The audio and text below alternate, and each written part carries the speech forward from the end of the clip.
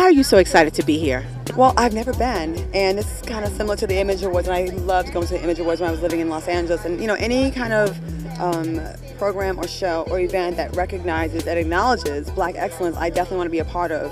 You know, I feel like in the media, oftentimes our negatives are certainly making the 6 o'clock news, but then you don't see the positives. You don't see people that are excelling in things.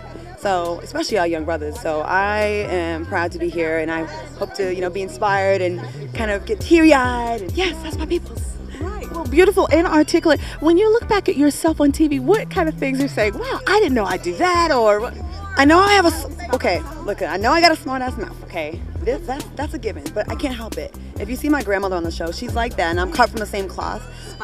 Yeah, spicy. I don't regret how I've carried myself on television at all.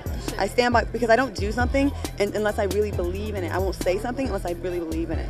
So that way I can kind of sleep at night. And now I can't help how it gets interpreted by others. But for the most part, you're doing good, girl. Thank you, I'm trying. Hey, I'm Claudia Jordan, and I'm at the 2015 Trumpet Awards.